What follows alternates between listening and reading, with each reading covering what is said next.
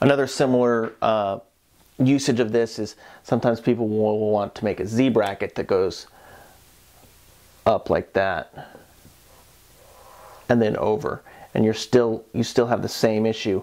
There's not enough material to grab a hold of here to make that first bend. Or actually the problem is with the second bend. Correspondingly, if I wanted to make a Z-bracket with this, I can grab hold of both sides of the paper if I grab here and then I grab up here.